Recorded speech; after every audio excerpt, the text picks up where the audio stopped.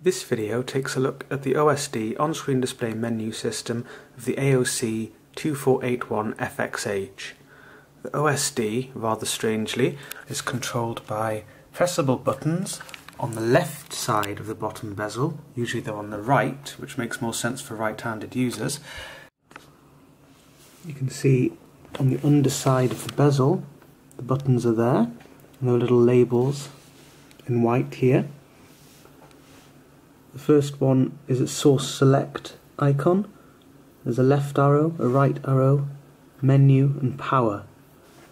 There's also a power LED here, which I don't know how bright it'll look on the video, but it's actually really quite dim. It's which is good. It's certainly not obtrusive at all. I mean, you can look at it and see that yes, it is on, the LED, but it doesn't sort of distract you, even in a dark room, which is quite nice. If you press the source select button, you can cycle between the input sources. So there's VGA, HDMI 1 and HDMI 2. There's a left arrow, which controls the clear vision function of the monitor, which is a feature that increases the sharpness levels. You can have that off, weak, medium or strong. Even with the weak setting, the image does look overly sharp. Again, this probably won't come across on the video, but it looks really quite artificial and unnatural. I don't see a point in actually using this feature when you're running the native resolution, but perhaps if you're running an older games console, for example, at a lower resolution, you might want to use this feature to increase the sharpness, apparently increase the sharpness a little bit. The left arrow controls the volume of the 3.5mm headphone jack, and this is a very thin monitor.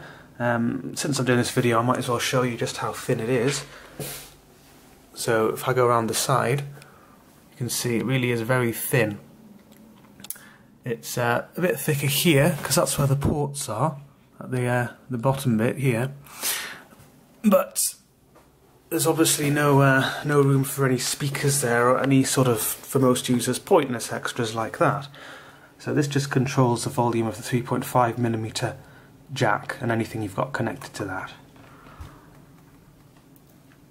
Next there's the main menu system itself, which is laid out in AOC's usual widescreen style. This style hasn't actually changed since 2011. They even call it their 2K11 OSD system. I mean, to be honest, it does the job, and it's got some decent functionality.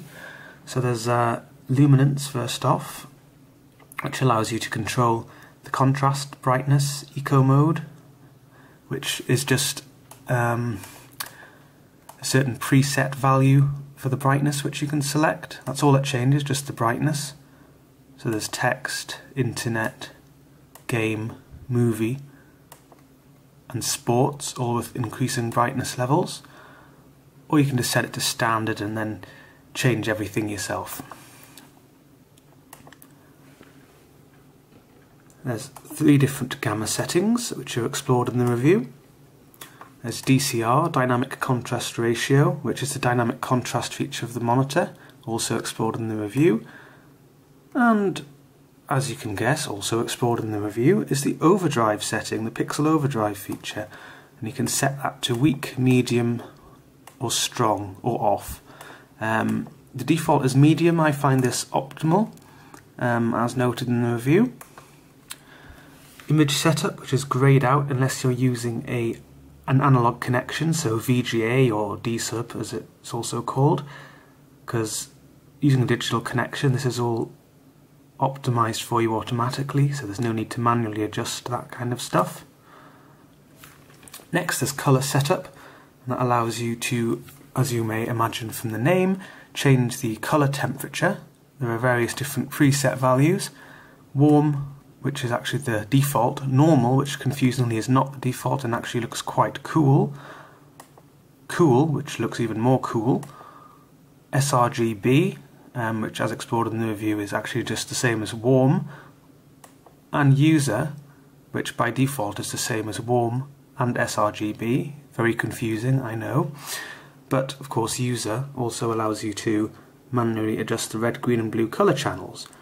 and I've done that myself just for a sort of low blue light setting of sorts, which I used in the evening, and I explore that in the review as well, just like everything else.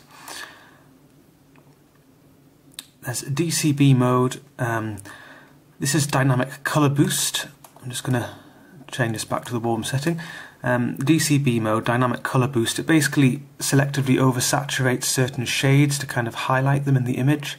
So there's full enhance, which oversaturates many shades, or increases the saturation, I should say, of many shades.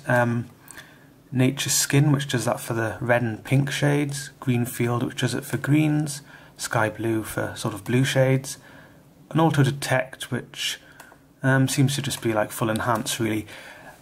The greatest shade range, the sort of natural look to the image, if you like that kind of thing, then keep it off. I know some users do like oversaturated colours at the expense of shade variety and a natural look. So for example, they might use NVIDIA Digital Vibrance. That kind of DCB mode is a similar kind of feature. There's Picture Boost, which is again quite a standard feature on AOC monitors, and that allows you to control something called bright frame. What this does is it puts a box on the screen which can have independent digital brightness and contrast levels set. It doesn't change the backlight brightness, and this monitor has one backlight controlled as an individual unit, like all current LCD monitors. So you can't, change the brightness of the bright frame area, but you can change the digital brightness. So I'll explain what I mean by actually showing you the frame itself. So you can set the frame size.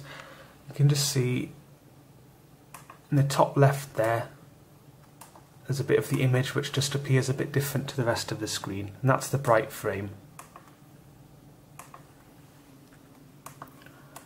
So it could be useful for highlighting certain bits of the screen. For example, if you had a map on your game in the top left corner or something else like that.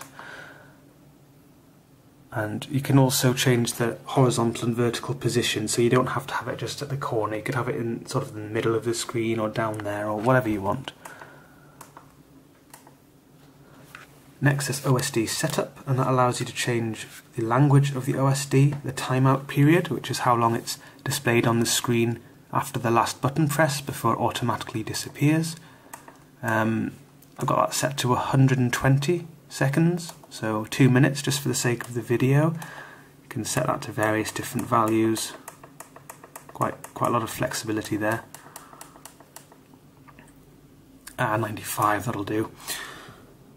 Horizontal position, vertical position of the OSD, so where on the screen that's displayed. There's a transparency effect, transparency. It's just what it says on the tin. It allows you to adjust the transparency of the OSD system according to your personal tastes. And there's a break reminder feature, and if you turn that on, after an hour it'll put a little message on the screen telling you should consider taking a break, and it'll do that every hour. Finally, there's Extra, and that has some other settings. You can manually select the input, or you can have the monitor automatically select it for you. There's an off timer feature, and what that'll do is it'll turn the monitor off after a preset time in hours.